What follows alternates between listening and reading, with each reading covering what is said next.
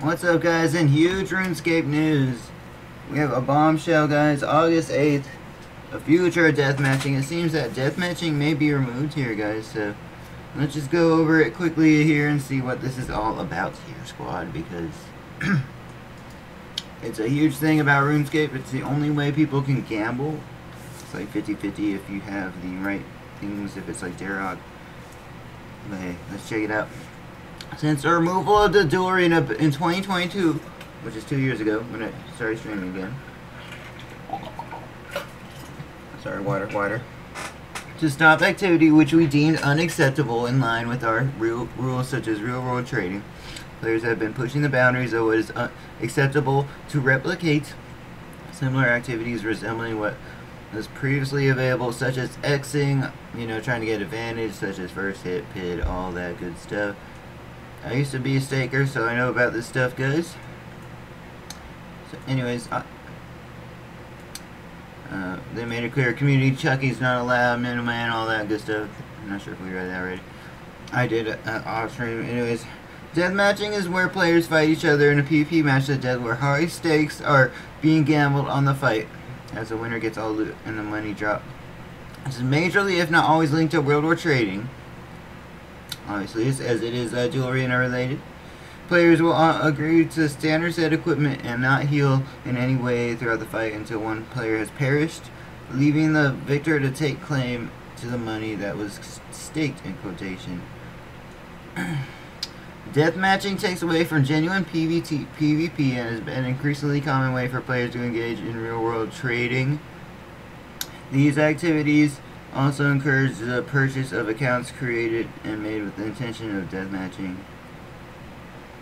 Admittedly, it's taken us some time to get to this point, but there's been good reason for it. Just as people moved away from the dual arena to PvP worlds doing what they do now, we expect them to do the same thing if we clamp down on it in public spaces. This type of activity would likely move somewhere less visible.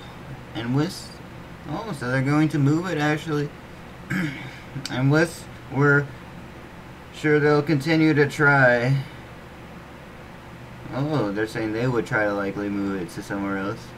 We've been working hard to ensure they have a robust system in place to actually detect bunch players. So they might develop like some sort of bot system to prevent this from happening or something. I don't know, guys, exactly, but whether with in or without Gilnor. So here's the thing here, guys. As of 15 August, they're saying deathmatching is no longer allowed and it violates the game's the chance section of our game's rules, guys. Players found will be subject to a ban.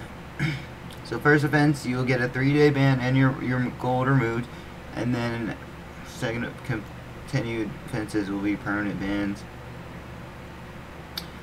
But this disclaimer saying, assured if you're engaging in regular PvP battles, you will not be impacted, guys. So there's that, guys. Deathmatching no longer a thing.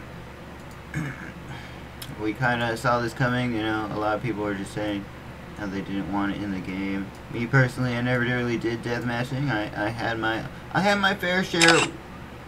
I had my fair share with regular old staking back in the day before they removed it. So hey, people were Xing, people were scamming. I didn't like the dual arena. Other content creators felt the same way. Full text is on the screen. Check out OSRS.game news page if you want to read the full thing here, guys. Let me know what you think in the comments, and I'll see you guys next one.